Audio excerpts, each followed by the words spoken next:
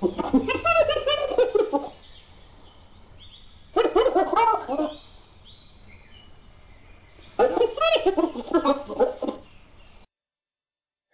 I'm Artifacts of Mars. If this keeps up, I may need a new category. This is almost too kooky even for most liberals. Inside America's secret community of mermaids, where men and women identify as part human, part fish, and one gave up her job so she could concentrate on it full time. This is no kidding. Apparently these people are serious. Excuse me, people, we're not fish. We don't have gills. We can't breathe underwater without proper apparatus, scuba, whatever. I'm sorry, that's the way it is. Caitlin Nielsen dreamed of being a mermaid from a young age and declared at kindergarten what she wanted. It was what she wanted to be when she grew up. In 2015, the biology graduate quit her job to focus full-time on following her dream. She is a part of a growing community of people who identify as part human, part fish, and call themselves Merfolk. Unreal. Conservatives wouldn't do this. When Caitlin Nielsen told the kindergarten teacher she wanted to be a mermaid when she grew up, the kids laughed at her. But now, aged 32, Caitlin is living her dream. She is a part of a secret community of people who identify as part human, part fish, and call themselves Merfolk. Caitlin has long dreamed of being a mermaid and watched Disney movie Little Mermaid. And watching movie Little Mermaid did nothing to ease her aspirations. So in 2015, biology graduate quit her job so she could focus full-time on her real ambition, being a full-time mermaid. Oh boy. I've heard of people identifying as horses, but now mermaids?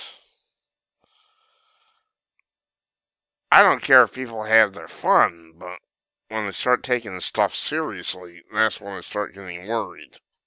Because like I said, these people are out of power, and they're getting kookier by the minute.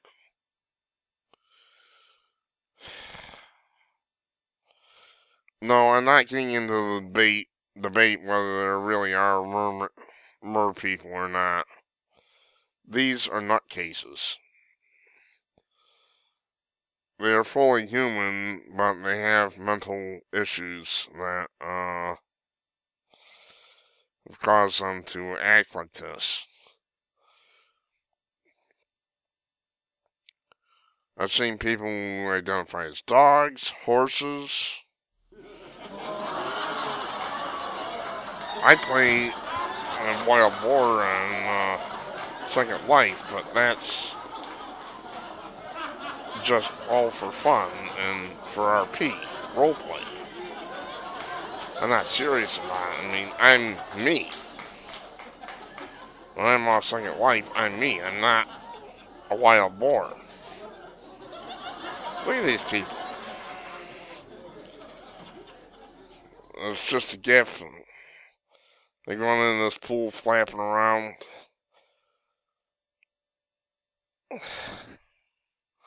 Under the name Cyanea, she earns a living running mermaid workshops and creates majestic silicone tails.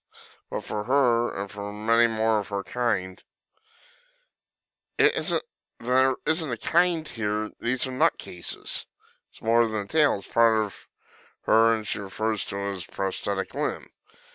She said, I do feel like my tail is part of me. I do actually feel as prosthetic limb.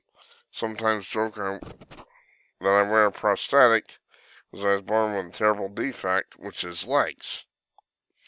When my tail is off, I feel a bit awkward. Sometimes I have legs, and I don't know what to do with them. I feel extremely clumsy. There's a growing community across America of people who identify as mer and spend their time donning elaborately decorated silicone tails that can cost up to $3,500 and take a year to make, swim in the sea and swimming in pools and attending mer conventions across the U.S. This group of professional mermaids converge on Mer Network, a forum for merfolk to discuss their new ventures and plan such conventions. Last year, hundreds of people from around the world gathered in Greensboro, North Carolina for the largest Mermania convention, where they spent hours in an Olympic-sized pool while sporting embellished handmade fins and makeup. But her mermaid life is not only a job, but a teaching opportunity. As a former biology graduate and child of marine biologist, she uses her new identity to teach others about ocean conversation. This goes on and on. I'm not going to go through the whole article. These people are harmless, but they're kooks. They're just out-and-out nutcases. I told you, it's like, I'm going to say this one more time, it's like Rush Limbaugh says. Liberals are out of power, they are fun. When they're in power, they're dangerous. I guarantee you wouldn't find a single conservative in the bunch.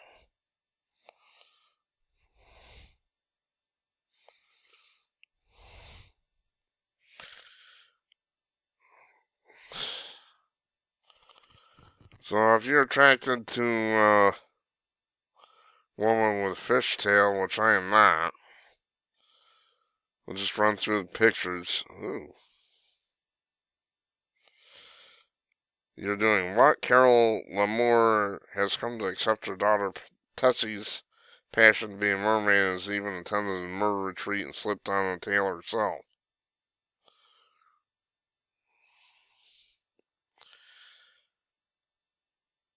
Well, there's a guy named Ed.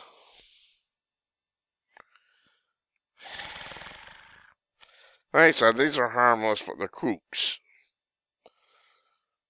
And I expect, with Donald Trump and the Congress being more Republican than Democrat, I expect these people get kookier by the minute. This is going to be fun. Just a very light post from Artifacts. These people are harmless. They got, obviously, mental issues because they take this stuff seriously, but, that's their problem. I'm Artifacts of Mars. Thanks for watching.